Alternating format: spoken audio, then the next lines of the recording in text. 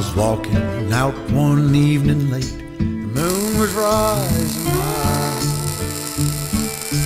headed for the village side. Around us fuss and fight. Patrolman, he walked by, asked me where I'm gone. Said if the sun set on me there, I'd never make it home. He said, don't go downtown tonight, there's trouble on the rise. Hey folks, it's Daniel back again with Air Down, and today we're going to work on this Dana 60 truss. This is the Artec low profile truss for a 99 to 04 Super Duty Dana 60. Biggest thing right now, you'll notice there's some fitment issues. I mean, we're pretty straight and square all the way along here. See, we're a little loose there, which means that this isn't sitting down all the way. And then you can see it fits pretty tight right here, but then we start to broaden another big gap right out here, and now it's just ridiculous. I believe this is overbent, and it's not allowing the whole truss to shift this way and to settle this gap over the housing. These pieces here had some hangy down bits that interfered with this spring pad, and I get the feeling that Artec might have wanted me to cut a little off of this casting to put this truss on, but I'm not about to do that, so I modified the truss to fit the actual axle housing by cutting those tabs off. But I'm going to grind some of that away to allow this whole thing to come this way and get us a better fitment. Because as it is right now, this fitment is not going to work for us. Well, now that I don't have that top piece on, let's see if we can at least get this piece to fit well. This hard edge right here and this hard edge right here on these jigging tabs were real tight against the top, kind of like pushing into that gap real hard. If I shave a tiny bit, like maybe that much off of this one, and like that much off of this one, maybe that top will actually fit better, because it might just be wedging against these and not able to sit all the way down. I want to take a second to say a big thank you to everyone who subscribed to my channel.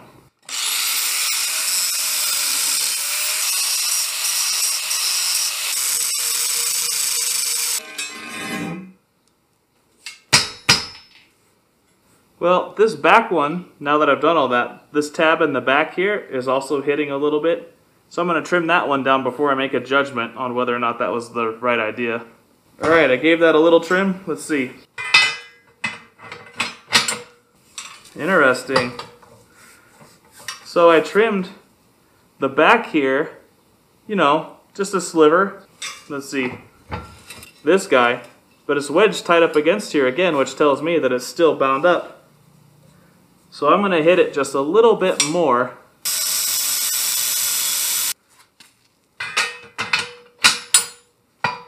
Okay, well now that's fitting fine how it should.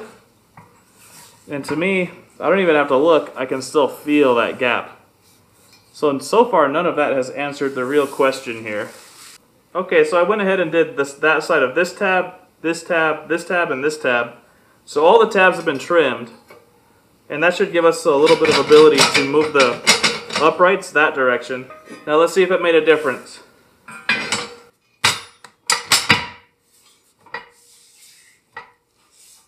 There's a gap you can't really see where this upright meets this top plate. And it was a pretty decent sized gap. But now, since that trim of these pieces, that gap is perfect, it's minimal, it's metal on metal. Trimming those uprights on all spots actually helped quite a bit, so I'm glad we started there. Now to really dial in the rest of it. Alright, I'm about to throw this top plate on again. I just shaved this edge and this edge similarly to shaving these tabs. Just a hair, just a little sliver, because these were putting a lot of pressure on the end here. So just the way it slapped together was nicer. So that little modification right here, and then doing all these tabs, has now allowed this truss to sit fully on this tube. Before, this truss was floating off of this tube because it was bound up with these uprights. But now it's sitting flat on the tube, and we still have this obnoxious gap right here. this is how it wants to sit. It doesn't want to sit rotated any more forward because then the back rises way up. So we need to take some out of the diameter of this cutout so the truss sits lower down. So that's what I'm going to do now. I think I'm just going to get in here and really hog out like a 1/4 inch of material actually. So that's going to be a lot of fun. So something like that would accomplish what we want, I believe. So now I've got to get in here with something and start hogging away.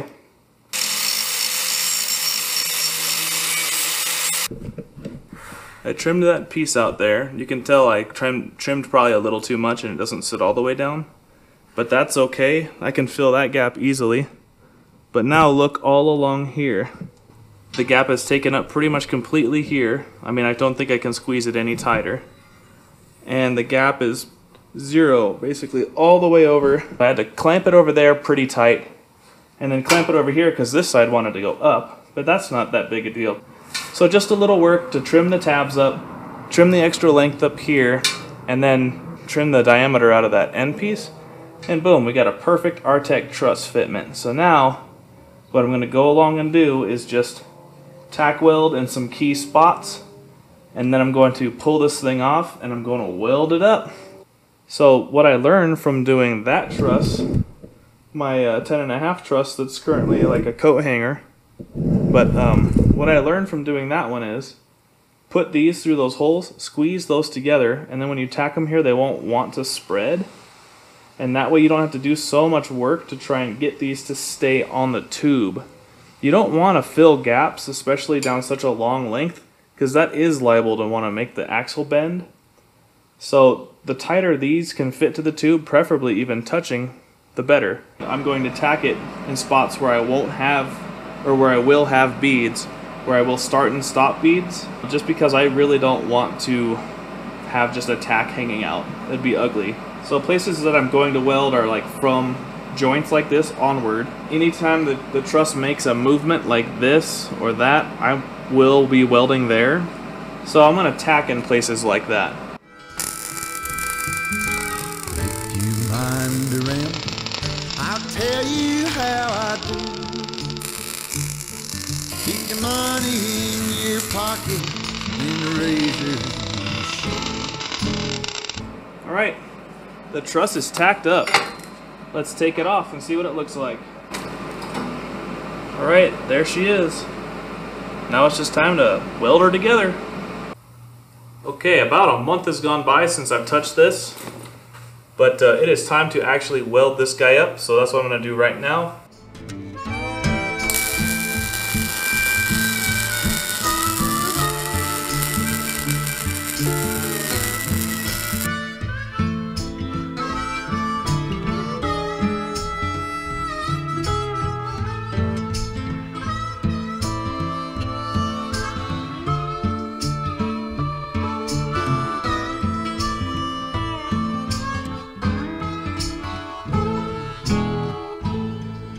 Slipping silent through the creek, the hounds to lose my scent.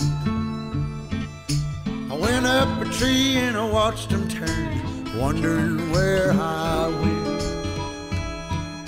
I take a rest, I hold my breath, I let it simmer down. I climb too high and my wandering eye spied the lights of town. Said don't go downtown tonight, there's trouble on the rise. The bad men in the shadows, oh, they're bound to take your life. But if you mind to ramble still, I'll tell you how to do.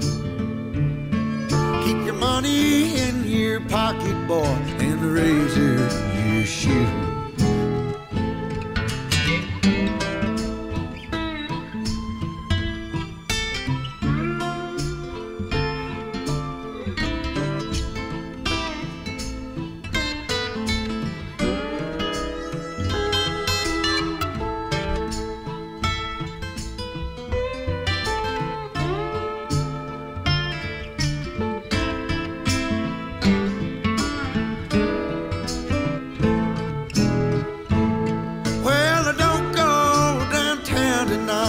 there's trouble on the rise.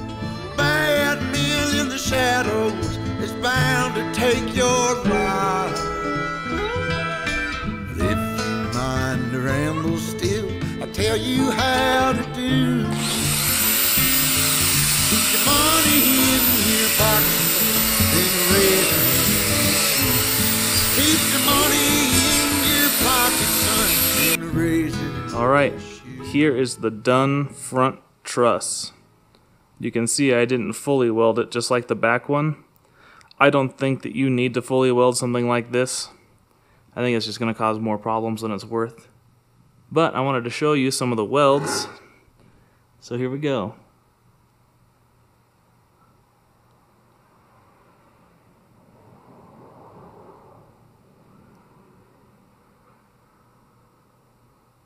The welding game today was right on point, right where I wanted it. Especially this guy. What a pretty weld. You can see I hit it on the inside in just a few key spots, and that was just to keep these tall pieces from warping out so much. That way there was at least something trying to keep the thing inward. But this is the back side here.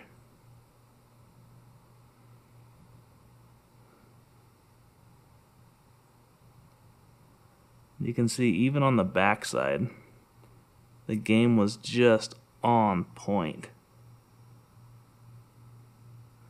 Very happy with that. And then this was the last piece we did. It doesn't attach to this piece like the rest of it. So lastly I went through and I did that piece. And that's the complete front truss. Let me put it on the axle and show you.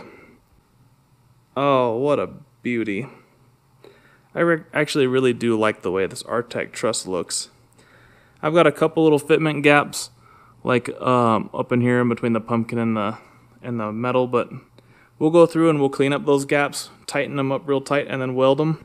Next stop, got to paint the inside of the truss so I don't rust the inside, and then I've got to weld it to the axle. Me again, it's a fresh new day, and what I've done is painted the inside of this truss just to fill all these little cracks and little crevices. So that way it's sort of like my best bet at rust prevention. I also sprayed the entire top of the axle housing. So now what I'm going to do is throw this truss back on here, mark with the paint marker where I need to knock the paint off to do the welding, knock the bare minimum amount of paint off of the axle and the truss, and then just start welding. It's like 10 a.m. so.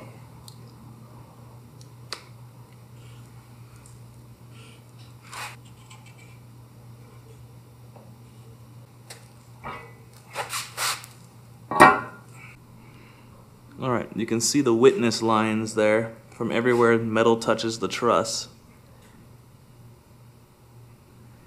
Now I'm just going to polish off those areas with a little wire wheel action, and then we'll clean the weld areas of the truss and we'll get to welding.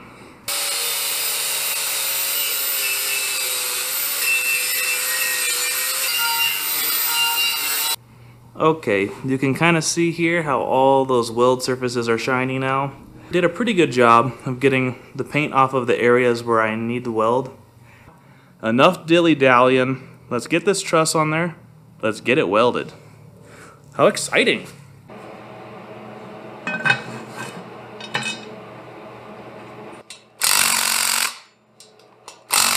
Just so I know you guys feel my pain, I'm wearing all this stuff because I don't have a better way to protect my arms for welding. It's in the mid-90s right now and it's scheduled to be about 100 today, so I'm already sweating my ass off.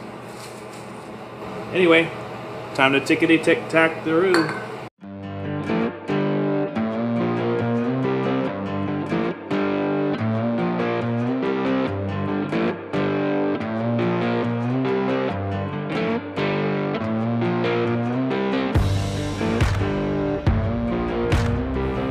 Okay, it's time for the main event.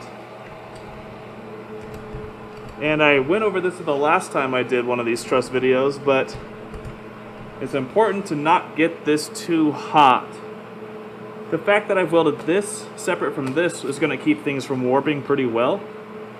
What I want to do, and you can see Artec already programmed it in, you want to do short welds. Sit back and enjoy the welding.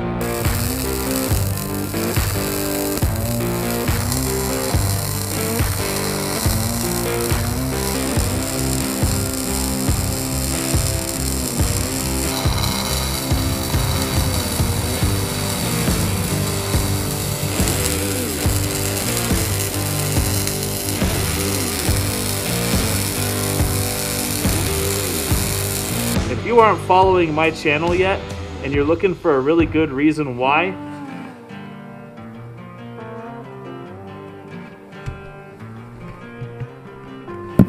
there is an excellent reason why you should follow my channel.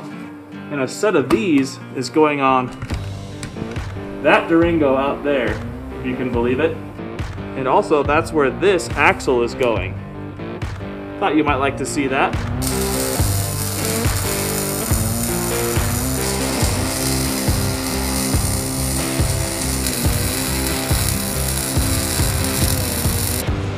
Okay, I've got that Nicor wire in here. It's like a nickel iron welding wire meant for welding iron to steel. And what I'm going to do, because there are gaps here, I'm going to put tack welds, big ass, meaty tack welds everywhere I plan to start stop. And then that way it kind of makes a lattice structure to kind of keep things from bending and contracting as I weld. This stuff welds weird, so it always sags, and I've learned that sagging is going to make it look ugly. So you always tip the weld to where you're welding straight down, and that will help the bead appeal quite a bit.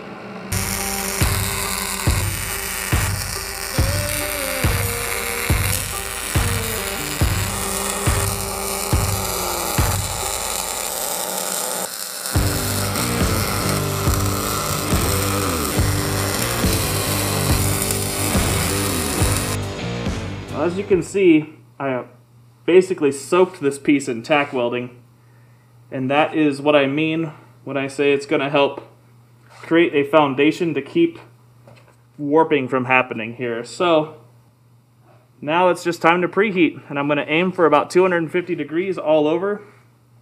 That's a big piece of metal to preheat, so I'm going to take a page out of some of the other guys I've seen recently on YouTube, and I'm going to use a weed burner to preheat this.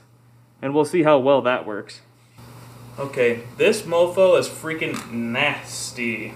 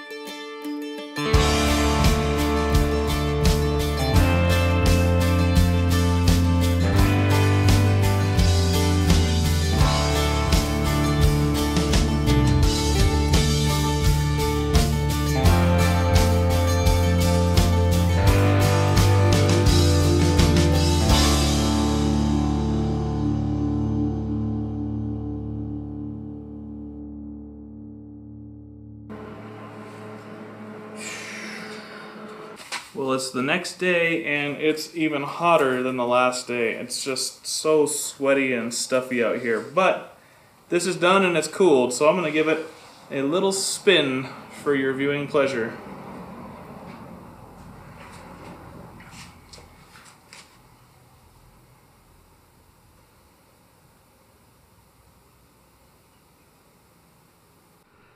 Alright, here's a close-up of some of the welds. You already seen some of the welds on the actual truss, but let's just get a view right down the side of it so you see what's going on.